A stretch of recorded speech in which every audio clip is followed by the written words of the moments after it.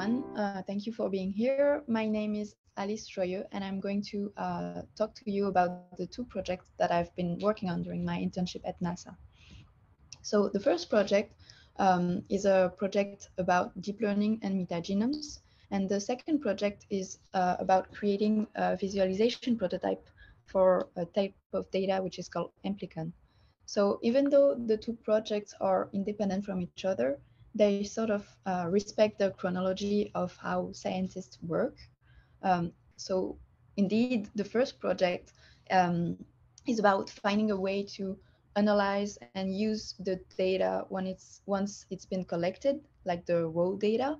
And the second project is about finding a way to show and display those results, to show them to the world.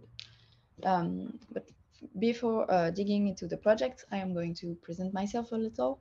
So my name is Alice, as I said. I'm doing right now a master's degree in aerospace engineering in a school called Joyeux, which is in France. So I've studied a lot of different engineering related topics, but never bioinformatics, which I've been doing for the past few months. So it's been really challenging, but also really, really interesting. I've learned a lot of things. So the reason I'm talking right now is because I'm part of the Blue Marble Space Institute.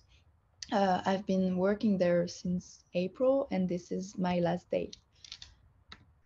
So the first project, the complete name is Creating a Feasible Pipeline for Deep Learning for Data-Intensive Metagenomes.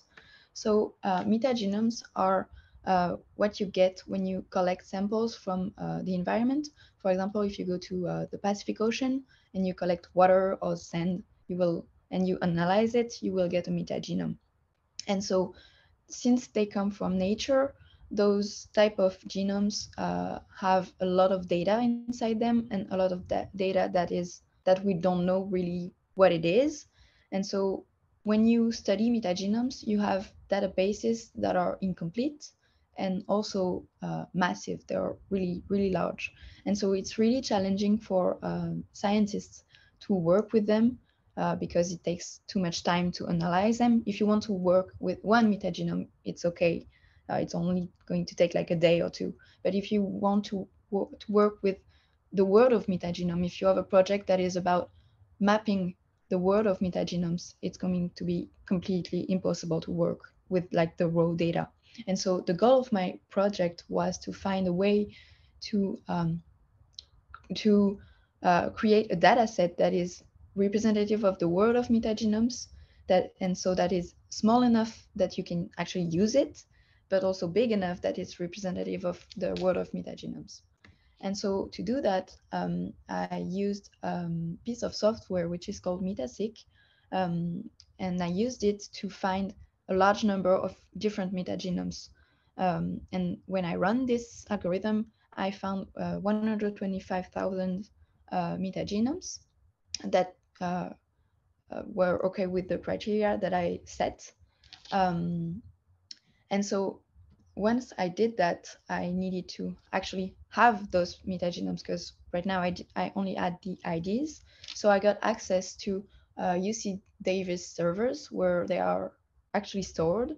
And so I compared the IDs of those metagenomes to the ones that were stored in UC Davis servers, and I came up with 123,000 metagenomes. So that was my big data set from which I was going to choose and select the metagenomes representative of the metagenome tree of life. And so to do that, I ran a clustering algorithm uh, on all those metagenomes. And so the result of this algorithm gives a plot that looks like this one, where each cluster, each group of metagenome uh, is so each metagenome is grouped, they are grouped together when they are similar. So for example, maybe the blue ones are metagenomes that come from the water from the Pacific Ocean. And so they are similar in some way. And so they were grouped together by the algorithm. And so then I went into each cluster and found a few metagenomes that were representative of the cluster and also representative of the world of metagenomes. And so I took the best ones from each cluster and grouped them together to have a smaller data set. So just a few metagenomes, but that were really representative of the, the world of metagenomes, the diversity of metagenomes that you can find in the world. And so once I don't know if my small data set is representative yet, but if it is, we will be able to use this data set to perform deep learning algorithms and capture really the potential of this microbial dark matter, which we don't really know what it is. And so we will be able to link entire microbiomes with their environmental environment. And so this is a project about analyzing data. And so in the future, when we will have results with this, when we will have been able to analyze this result, we will want to visualize it. And that's the goal of the second project, even though if it's for completely different data. So this is an example of GeneLab's website. So you can see there are several plots about that showed different things. And so the goal of this project for me was to do the same thing with studies that are also already on GeneLab's website, but a type of study where visualizations haven't been done yet. And so I used a study which is called GLDS 170 to do that mostly, and I worked with tables like this one, which are not very forthcoming. So, for example, this table is it shows the taxonomic ranks of different samples.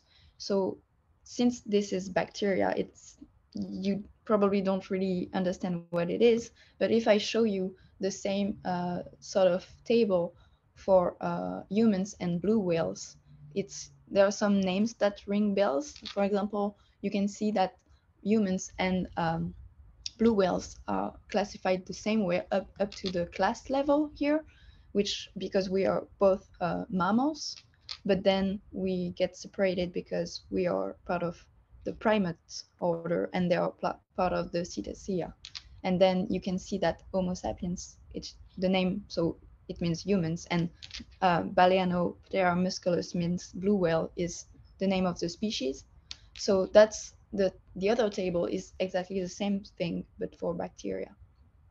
And so I use those kind of tables. This is not the only one, but it's an example to build several plots. So this plot is an example. It shows how similar and how different the different samples are from each other. For example, you can see the one on the left, the number S6, is very different from the others because it got separated really early in the classification. But for example, the first one and the 20th one are pretty similar because they were separated only at the end of the clustering algorithm. So this is just one plot, and I've several other plots, and I'm going to show you what it looks like on the app that I've created, which is more similar to what is going to be on GeneLab's website in the future. So there are several plots and you can do several things with them. This one is a bit complicated, but since I talked to you about the taxonomic ranks, I can show you this plot. So for example, this plot, so you can see it's like a summary for the whole study. So all the samples are mixed together inside it, and you can see up to which rank the samples have been classified. And so here you can see that most of the samples were classified up to the genus level, which is a pretty precise one. And so it means that this study was a good one. So there are several plots and you can do several things with them. You can select the data that you want to see, the ones that you don't want to see, you can zoom in, zoom out. And so it will hopefully be very useful for scientists. Um, and so this concludes my two projects. Um, so I would like to thank my mentors for all the help they have been providing to me, and also Blue Marble Space for creating this young scientist program, which allowed me to do this internship. So thank you. And if you have any question, I can take them. Fantastic job, Alice. I'll see if anyone has any questions. You can raise your hand to ask questions. You can also type them in the chat. It is very cool to see making that transition. Well, maybe not transition, but by being an engineer who's now incorporating bioinformatics and some new realm of scientific knowledge. How do you feel about that? Has it been extremely difficult? Do you feel like it's broadened your thoughts on engineering? How has that impacted your thinking for your future career, for instance? So the discovering biology and space biology and bioinformatics was really challenging at first because I stopped doing biology in high school. So it was really new. All the language was difficult at the beginning, but I think as an engineer, I feel very lucky to have been able to do that, because so in my future life, I hope to be part of teams that are going to, for example, build rovers that go to Mars. And those rovers are going to collect the samples that I've been working on right now. And so I feel lucky because I got to see what is done with those samples. And so like I see like the bigger picture now, and I think it's really valuable. And it will be really valuable for my life as an engineer. And also I got to do some research, and engineering is not really research. So Very cool. I'm really happy. Yeah, I love that. Well, the YSP was also helped you kind of broaden your horizons a bit too. We have a question from Sanjoy. Go ahead and unmute. Thanks, Ram. Actually, you asked the question I was going to ask, because I am also a transplant from aerospace engineering into astrobiology, and I also made the switch after my master's. But my question is, so right now it seems like the focus is on metagenomes, which tells you kind of the big picture of who's there, right? Is there plans to go deeper into like the proteomes or the metabolomes to identify exactly who's active as opposed to just who's present? I so this project is part of a project that Adrian, my mentor, has been doing for a lot of years. Um, so right now the goal was really to be able to build data set that you can really use. Um, and so depending on how far we reach, because I'm going to keep working on it in the next months, in the next few months, maybe it could be one goal, yes, but it was mostly being able to grasp and use some metagenomes for transfer learning tasks mostly.